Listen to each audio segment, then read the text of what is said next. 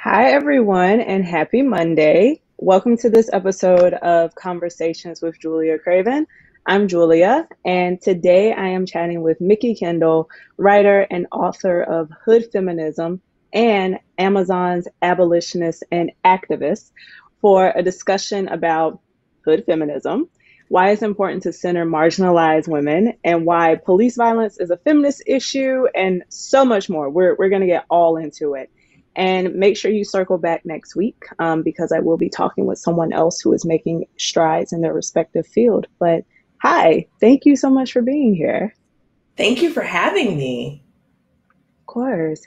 So yeah, let's just hop right into it. So let's talk about hood feminism because I think that is presenting feminism in a way that is not typically presented to folks. So what is hood feminism?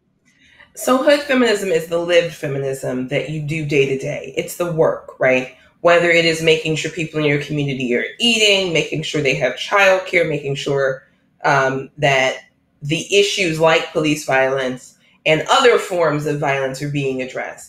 It is what happens when survival of everyone is your priority, as opposed to whether or not you're going to get to be a CEO. Wow. And so let's just go into the police violence part of this because there was a shooting in Chicago that has resulted in a night of unrest. And there's also a very pervasive idea that police violence is not a feminist issue. And so I just want to leave the floor open for you to talk about that. So, two things. A, if you think police violence is not a feminist issue, what you're really saying is that the women who are more likely to be targets of police violence don't count, right? We don't have say her name about one woman or one race of women. We have say her name about a lot of women, largely Black women. But let's be clear here, there are lots of people who are other women of color who fall under that same umbrella because no one's talking about them, whether we're talking about Indigenous women who have been killed by police, whether we're talking about trans, cis women that, non-binary, genderqueer, this is an umbrella where we're saying all of these people who we know are at a greater risk of facing violence from policing, we are saying that they don't count in these feminist issues. And that is appalling, honestly. So there's that. Mm-hmm. Then when we're talking specifically about Chicago and the narrative of looting, I'm still not sure why I'm supposed to care more about windows than people being dead, than people being harmed, than the Black site, right? Chicago is the only city in America with a police torture center because we had so many people being tortured by police that as part of a consent decree, we now have to talk about our history of police using torture to frame people for crimes they didn't commit. So when people say, well, the cops said, I need people to stop listening uncritically to police officers in general, because I don't know how many times we have to prove that they lie. And specifically, it's a thing called test-a-lying, where a federal judge has recognized that police testimony, and this term originates in Chicago too, is not actually a reliable situation. So when we say it's not a feminist issue, when we say that, well, what about these windows and all of these things? You're telling the mother whose child has just been injured, you don't count. You're telling the women who may, because the second most common form of police brutality is sexual violence, who may have been assaulted by an officer. We have plenty of records of that around the country as well, that they don't count. And so, and then when we say, well, let's elect some women and those women will fix it. Mayor Lori Lightfoot's concern has been blocking off downtown. She's Black lesbian. I'm not going to tell you that I was a fan of her opponent either. I think that we got a situation where representational politics meant we were picking between two bad options. And there was an argument to be made that the other option, Toni Preckwinkle, might be better. I don't believe it. Then we have Kim Foxx, who's the current state's attorney. And just electing people who look like you is not enough. You need to be asking questions about their politics and their beliefs. But you also need to be looking at the systems they're coming into, because Lightfoot's appeal to people was about her tough on crime-ness, because America loves the words tough on crime. We don't actually care about solving crimes. Chicago police Yeah. have solved less than 25% of murders in the city. So, but also when we're looking at it, this is a system, and I'm not letting Lightfoot off the hook, but this is a system that over decades has been built. I don't expect any individual politician, right, to uncreate 100 years. And we are now in a situation around the country in multiple places where we're finally admitting that maybe we have a real problem and that maybe Black lives do matter. I don't think Lightfoot was great, but I don't know that I had a politician who was showing up in Chicago who was great to pick as a person to vote for, because Chicago politics and everyone's politics, frankly, kind of weed out anyone who might be good at the job in a way that recognizes humanity and decency of others, right? We're not even, I know people will say, well, this is, this was progress because we elected this lesbian. This is progress because we elected this Black woman as state's attorney. And it is kind of progress, kind of, but it's like the millimeter step forward and not necessarily that much of a step forward, and might be a couple steps back and 2 to the side, because fundamentally we're too flawed to do better. I'm sorry. No, it's fine. I love it when guests do that. And I think you made a really good point of how just because you're a Black woman, just because you're queer, that doesn't necessarily mean that you're going to enter a system and completely uproot it and give it an overhaul. And white supremacy can absolutely be facilitated by Black people and other people of color. And so now I think it's a good time to talk about the importance of a feminist lens in policy, because it feels like that's kind of where we've landed. So here's the thing. When we're talking about a feminist lens, and we're talking about power and getting power to do things, we already know that white mainstream middle class feminism had no problem using that power to silence the voices and the concerns of women of color. Unfortunately, when we bring in, class, like how much money you are really earning and respectability in this case, if your feminist lens says that only some people deserve to be protected, only some people deserve to be safe, only some communities deserve to be cared for and funded, then your feminism sucks, frankly. And also, it goes right back to you replicating the problems that we're supposed to be trying to combat, right? If you're going to seek power, you have to think past, I got the power, to what am I going to do with the power? Because unfortunately, and especially this is especially true when we get into representational feminism and the idea of the girl boss and that kind of thing, right? And it's groundbreaking. We elected a Black woman. It's groundbreaking. We elected a Black man. Cool. But what are they going to do with that power? And how much power do they really have? Right? How much power do they have? Because as we're seeing in police departments all around the country, frankly, policing itself has been out of control for longer than any particular administration, right? We've seen police unions grow to a place where officers basically have immunity from prosecution, regardless of the crimes that they may commit, on video, no less. And I think that when we're talking about this, about feminism and power and all of these things, we also need to be talking about the idea that the policy that you're going to write has to be policy that doesn't necessarily center you, the person with the access to write policy. Poor people don't write policy. People who have been on the marginalized people don't generally get to write, whether it's food stamp budgets or immigration policy or policing. We are seeing what happens when the people who are in power have never experienced or have forgotten their experience of being one of those people. Yeah, and I definitely think that our budgets and our policies would look a lot different if marginalized folks did write them. I did another interview last week with a friend of mine, and she said that a city or a state's budget is kind of their moral blueprint. That's where you see what they really care about. And so I would love to get your take on that too, because when we talk about feminism and we're talking about policy, we're talking about how much money gets allocated to address food apartheid, to help with healthcare, to help with childcare. So I'm gonna say this. I'm ramping on Chicago this entire time. I acknowledge it. Chicago police solve less than 25% of crimes. This is not me making that number up. That is their own data. They, frankly, so far, given how many cases turn up, people are being framed, that number of solve is real dubious.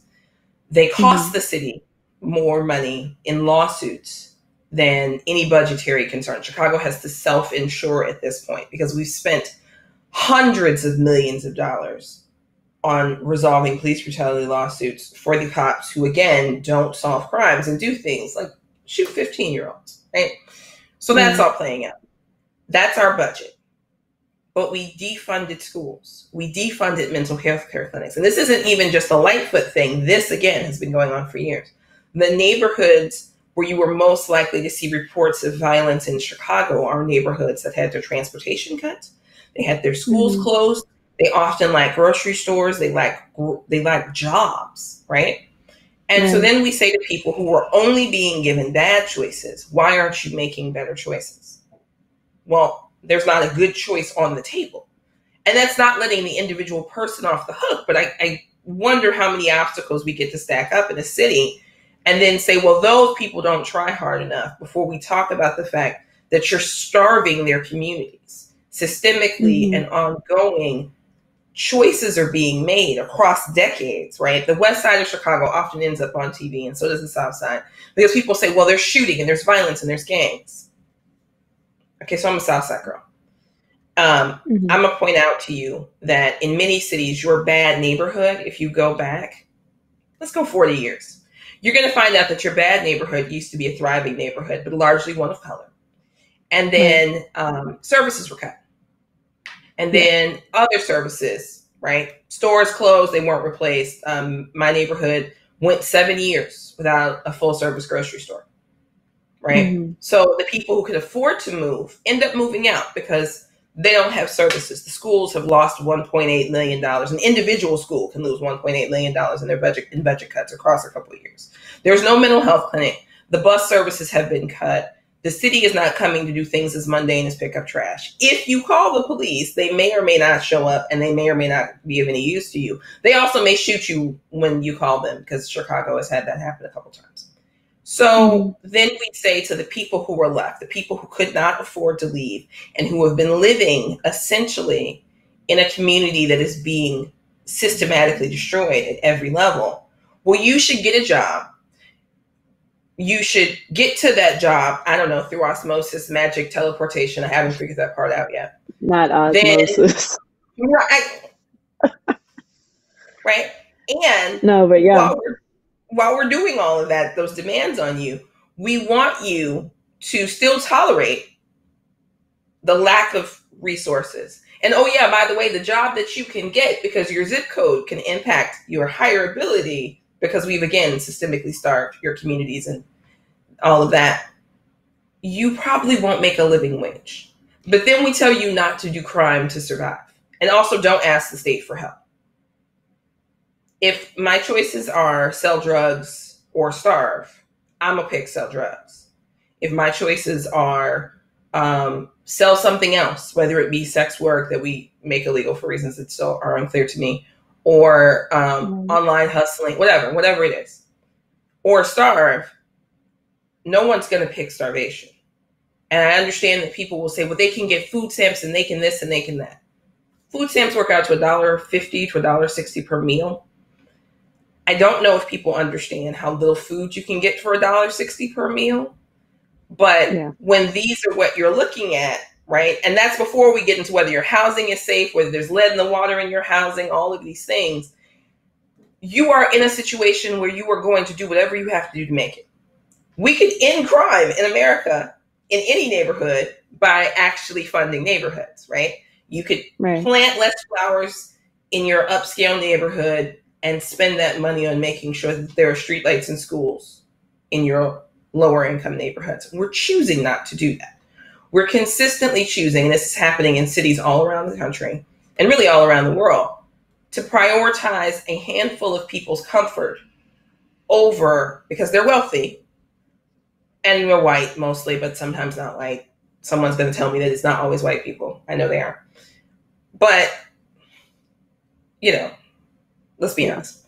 We're going to prioritize them having pretty flowers and clean streets and cops that are respectful and nice to them and polite to them, because the police know who they can brutalize and who they can't, because we're communicating to officers. We only care about certain people. We're communicating to criminals, right? That if your targets, and this is the case with Chicago and our not a serial killer, right? 51 women missing and murdered, Black women missing and murdered in the city. They insisted there was no serial killer. There was no way. But they were all dying the same way, and they were dying in a pattern, because what really they said was, even if you are a serial killer, these people, we don't care what you do to them. So we're not going to investigate. You can get away with murder here as long as you murder the right people. And so when we say then that, you know, we don't know why these things are happening, we do know. We've known for decades. We keep choosing to do that. Right. And so this is a good segue into survival, and how that is one of the things that makes feminism different for Black women. So I would love for, I'm just opening up the floor for you to go. These are all my soapboxes. You're just going to let me go? Okay, fine. Yeah, I'm just going to let you go. So here's the thing about Black feminism, hood feminism, womanism, like you pick your terminology, and there's some differences. I'm not going to say there's no differences. I would argue, as the person who coins the term hood feminism, that hood feminism is explicitly welcoming of trans, genderqueer, and non-binary people. I do not want people to say, well, what about to me? Because I'm going to hurt your feelings, okay? And so when we're talking about survival, one of the places where respectability often comes in is that we say to women, cis, trans, whatever, who are engaging in sex work, well, we want to shame them for engaging in this sex work, but they need to eat. There's a book about a sex worker in Chicago, and I can't think of the name of the author, but the name of the book is I Had to Earn My Living. And it's her specifically talking about interviews with sex workers from the early 1900s in Chicago. And the thing is, we're back to, you know, the choices we are giving people, right? And I'm going to bring in, at this point, as part of this conversation, the video that came out from Cardi B and Meg Thee Stallion. Wow. Because I'm not sure that I can say its actual name on here. People were all, oh my God, I can't believe they're saying this. I can't believe that we're going to talk about these things. Oh my God. I don't know why we think that somehow, oh, it's fine. Okay, so the song is called Wet Ass Pussy. And the song tells you directly and deliberately that if you want some of this, you got to pay for it. And people are just pearl clutching over it. But what do you expect many folks to do, right? We don't want you to have a non-respectable job. We don't want to pay you enough as a Black woman in that job that is quote unquote respectable for you to live on. But we also don't want you to market your own sexuality in ways that you are comfortable with and to share your body that you own, because the meat suit you ride around in, it belongs to you. Nobody else gets a vote in it, is my logic. And then we say, I am offended. What are we teaching young women today? What are we teaching young women today when we tell them to accept that they won't be paid what they're worth for the work that they do? To accept neighborhoods that will do their best to destroy them, to accept that the brutality that may happen to them doesn't count as much because they're not male, right? I don't know why respectability is so focused on the sex and whether or not girls are getting paid for sex when girls are being killed because of their gender and their race in this country. Right. My priorities, frankly, are survival. They're always going to be survival. I actually don't really care what you do with your personal meat suit, as long as what you do with it is consensual and you wanted to do it. Okay. That's not my business. I'm not riding around in there. You are. If we want people to survive and we don't want to, because we have the budget, let's just be clear. America has the money to require absolutely no one to be poor. And no one would be, you know, billionaires would have $1 billion less, right? You're worth $100 billion and you might be worth $50 billion instead. Oh my God, the horror if you had to actually pay taxes. That's so tragic. So, I mean, you can only have one yacht. You might have to settle for 5 instead of 10. Your house might not be as huge and ugly. It's like, I'm sorry, Well, your house can't be 1,000,000 square feet. It has to be 500,000. what are you gonna? How will you ever live if you might have to see the people that are part of your family? Gasp. And so I feel like when we're having all these talks about this, and we're not saying that.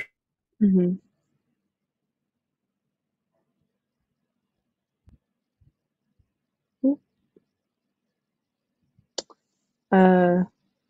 Sorry, y'all. We are having a People need to. slight technical Oh, difficulty. I'm back. Am I? Yep. Yeah, Okay. you're back. You froze up for Okay. a second there, though. Yes. I was like, wait a minute. I'm not frozen for me. Sorry, internet. No, But no. it's fine. So I was gonna say, when we're talking about survival, I'm more concerned does your neighborhood have reasonably priced grocery stores? Right? It's not enough to put a Whole Foods in. You got to have a grocery store with food you can afford, because we call it whole paycheck for a reason. Okay, fine. So Mm-hmm. you have grocery stores. Is your water lead free, clean, and free flowing? Are you next to any kind of toxic waste dump?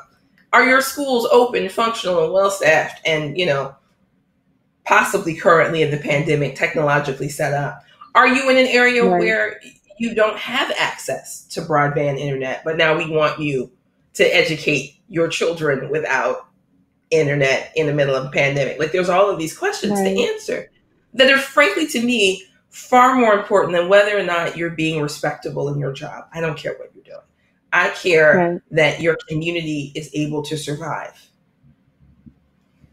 Yeah. This reminds me of something that Toni Morrison said, and she was talking about racism, and I do think that that also applies here, which is that the primary function of it is distraction. And when we talk Mm-hmm. about respectability politics and we talk about what someone could be doing, how they could be making better choices, how they could, shoulda, woulda, coulda, all of that, we are not focusing on the systemic conditions that have placed them where they are. And Right. it's like, if you don't want people to have to depend on sex work or selling drugs to survive, then you need to give them resources, you need to give them jobs. And maybe they wouldn't. And then maybe people still would choose to do sex work, and that's okay. It's Well, totally and fine. I mean, and this is the thing. Sex work wouldn't exist without the demand for sex workers, right? Yes. You can't sell people things that they don't want.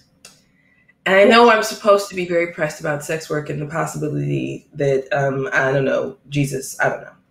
The answer here, quite honestly, is that if we're so concerned about sex work, then we should be concerned about the people who are purchasing their services and not about the people who are in a position where they need to sell them, right? Yes. But we're not. If it were about ending sex work and we really are horrified, we'd be horrified on both sides of this equation.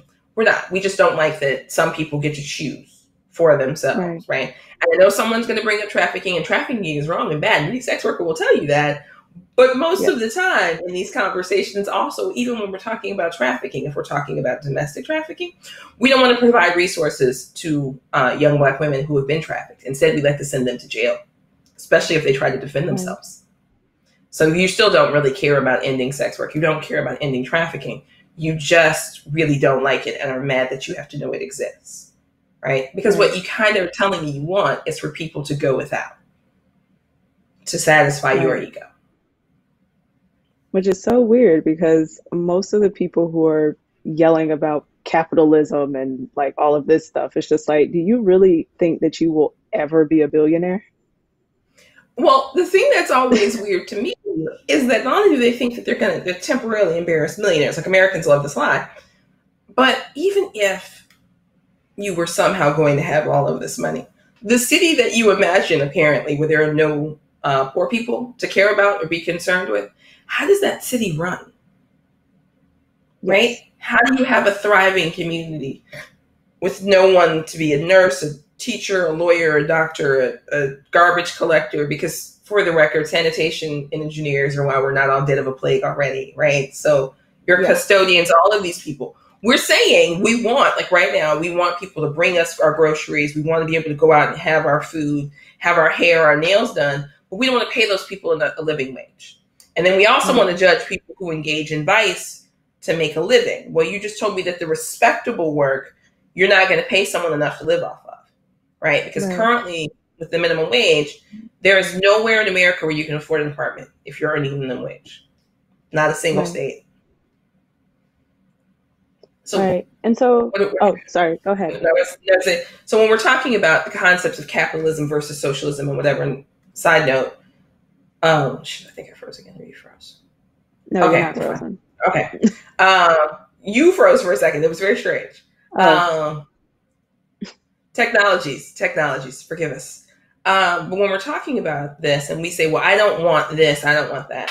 Roads and libraries are socialism. You could have more of it. You could have a universal basic income. You could have a lot of things, right? Like I wanted the future from the Jetsons, except I wanted to know what was under the clouds before I signed on the dotted line. I was concerned about that as a kid. Yeah.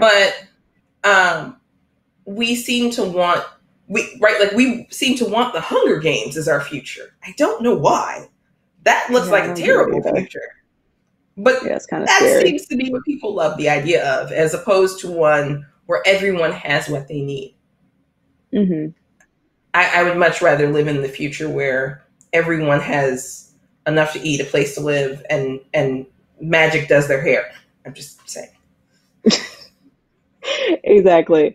And so what, or how does feminism uplift everyone? Because I think that's something that we've kind of got at, but just a direct response. Okay, so here's the thing. We know there's research that shows that in cultures and communities where women, and we can take this all the way back to ancient Egypt and Sparta, cultures and communities where women had equality, even if they had some sort of gender role differences, where women were able to own property, all of these things.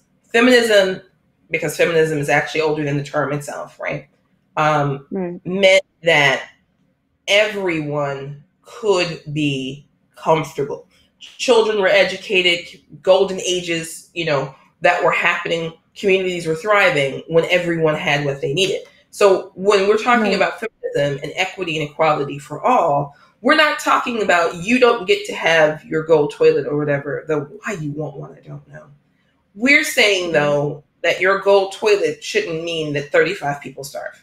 We're saying that as a culture on the planet, as every culture on the planet, a thriving, robust welfare state that cares for those with the least does not disadvantage those with the most to the extent that we're now being told in America, right? Every time you see those articles where they talk about countries where this is the best place to live, Iceland, Finland, whatever, they don't really have so many billionaires. It's true. They have a lot more people who are, making enough money to live on and have everything they need and have healthcare. And I don't think that is something that we need to think of as being bad or negative. We could just have enough. You don't have to have 17 cars. I promise. Right. I know, greed is a drug. You can have one car, 2 cars even. I don't care. And stop there, and your neighbors could have what they need too. And so feminism's focus, I think, should be on making sure that everyone has their needs met, and then you can get your wants met. It's like dealing with a 5-year-old, right? You got to eat your vegetables, and in this case, the vegetables are equality for everyone and access and equity to everyone, in order to get your dessert. And dessert is, I don't know, the gold lame toilet or whatever it is. No, I think that's a really nice way of putting it. And so actually, before I ask you that question, because that one's a bit of a wrap up, let's put a bow on it question. So before I ask you that, one of your essays, "The Hood Doesn't Hate Smart People." I want to talk about that because I felt that. And it's such it's a very ubiquitous lie that there is some sort of hatred for smart Black kids, even though smart is relative, truly, because you can be smart in many different ways. But yeah, I'm just I've always been very fascinated and perplexed by that idea that there is something about folks who are still in the hood where they just hate the Black folks who are no longer staying in the hood. That's always been weird to me because it's never been my experience or the experience of anyone I know. So, Well, one of the things I've noticed about that lie, and I hate it. I hate that lie so much. Is that yeah, it often is told by people who have personalities that you don't enjoy, regardless of where you're from, right? So yes, the hood doesn't like you, sweetie, yeah. because It's you're like you're dirt. unpleasant. And I say this as someone who honestly and accurately refers to myself as an asshole, but I am not the kind of person who won't go back home, who won't go into neighborhoods that are different from mine. And I've noticed that if you treat people with respect, regardless of where you are, people tend to respond accordingly. Like the hood really is fine with you, regardless of your background. I don't care how many letters are behind your name, unless you're not okay with it, right? If you Right. come in and you want to judge, if you want to look down your nose and you want to be, frankly, an awful person to the people who were there, then that has some consequences. And I understand people are going to say, well, when they're kids, they don't know better. And I don't know if anyone has ever met a child, but kids are often terrible people. And we have to teach them Oh not yeah. to be terrible people. And in many stories that you hear about the hood not liking smart kids, if you roll that beautiful bean footage back just a little bit, and you ask about what happened before, right? Before that part of the story, that the person who was like, well, they didn't like me because I was smart. You find out that they were rude. They were mean. They were nasty. They threw things, right? Kids tease and kids are teased. My nickname in school was Books. I was the nerdiest of nerdy girls. I have a book tattoo, right? I still talk to the girls that I went to school with. I still know my old classmates from, we did 8th grade reunion because we're dorks. I still know them. And a lot of them, frankly, we took a lot of different roads out of Charles Kosminski High School, Grammar School. Yeah. But we were never allowed by our teachers to think we were better than each other, by our parents either. We were all, first of all, not better than each other. We were in the same school, basically same backgrounds. But what I experienced was a lot of support. What I still experience is a lot of support, right? When I go to Facebook after this, you know who's going to pass this link around? The Black girls I went to grammar school with. Right. And it won't just be them. I will have conversations with the guys. I will have conversations with people who have been locked up and people who are at all levels financially, because like I said, lots of roads. But we didn't hold grudges about what happened in 4th grade. We didn't decide that the culture was determined by an argument in the lunchroom in 6th grade. And I think sometimes people, when they decide that the hood hates smart people, they're really deciding that they're ready to write off everyone that they knew when they were growing up for reasons that I don't completely understand. Right? Where you came from must have loved you enough to give you a boost out. Where you came from must have supported you enough to give you this boost out, to put you where you are now.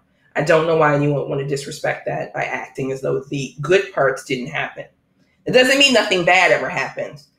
But again, children are monsters, and we teach them to not be monsters. I'm a parent. I don't know.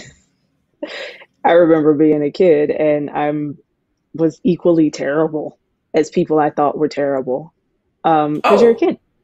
Right, I was gonna say it. Oh, even though I talk about, they called me Books, and I got teased, but let's believe I was a sharp-tongued little monster myself, and on more than one occasion, when it came time for things to be wrong and escalate in fights, sometimes it was my fault. It was my fault. So I can't really be like, oh my God, about these folks 20 years later, 30 years later. Right. And it also, to me, is just an unwillingness to see how people grow and how people change. And it's usually indicative of an unwillingness within that person who thinks that the hood hates smart people. It's just like, you haven't changed that much since you were getting cussed out by your classmates in middle school, huh? And it's like, maybe those asshole kids at a point. Because it's been 30 years, girl, let it go. Exactly. And so we've covered so much of what I had written down to ask you about, but the last thing I do want to talk about is the coronavirus pandemic. Um, and so, has the pandemic shaped, changed, or confirmed the points that you make in Hood Feminism? So for me, it has confirmed. I should preface this by saying I had the virus back in March. Oh, And sorry. I was in New York Yeah, on tour. I came through two airports to a neighborhood that was one yeah, of the hot spots. It was one of those things. And so for me, when people started to see the flaws, as we're seeing with the lack of financial support for people in industries that cannot function in a pandemic, as we're seeing people realize that food stamps are not enough money, all I can say is that the safety nets that I have been saying all along we needed to strengthen or rebuild, this is why, right? The pandemic should not be the point at which you first learn, oh, hey, I could be a poor person too. Most of us are not temporarily embarrassed millionaires, never mind billionaires. We're not even 6-monthionaires, right? We are people who are 1 to 2 hello. paychecks away, right? And I've seen people still saying, well, why didn't you have savings to get you through this? Well, even if you had savings, how long do 6 months of savings last when this started in March, right? We're at the end of that 6 month of savings window. Even if you have a full year, what happens next year? This is Right. why we needed and still need. Let me just say, I absolutely hope from this pandemic we learn, because there are countries who are not going through what America is going through. Right. We could listen to Vietnam, we could listen to New Zealand, we could listen to Taiwan, we could listen to Iceland, Finland. You pick a country. The places with a more robust welfare state, and what that really means is that we spend less money on guns and more money on making sure everyone can survive. Right. They're going to come out of this better off than we are. They're going to come out of this healthier, longer lasting, optimal outcomes. They had medical facilities that were available, right? So a lot of underlying conditions that are happening in the US where preventative care is apparently still an arcane mystery, are Right. not happening in other places. So I hope that what we take away from this is that instead of spending, $400 billion on building a better bomb, we could spend 300 billion on building a better society, right? We could spend Right. 350 billion. I promise, side note, we don't need any more guns. We don't need any more bombs. We have enough now. We have enough. Yes. We can stop anytime. Like And by globally, anytime I mean, America has right, like the whole eliminated. planet. We don't need any more. We can stop. Just stop. Right? And spend that Right. money on building a society that could survive, right? Because this pandemic, as scary as it is for many people, this was not the worst case scenario for a pandemic. Again, it's not the Right. apocalypse unless we make it one. And right now, we seem determined, at least in the US, to make it one. We could turn Right. away from that anytime now. Anytime. Yeah. I think this was a wonderful conversation that really, really targeted how deliberate decision making creates the conditions in which people live. And so I thank you so much for that. And I thank you for your time. And please tell us where we can find you.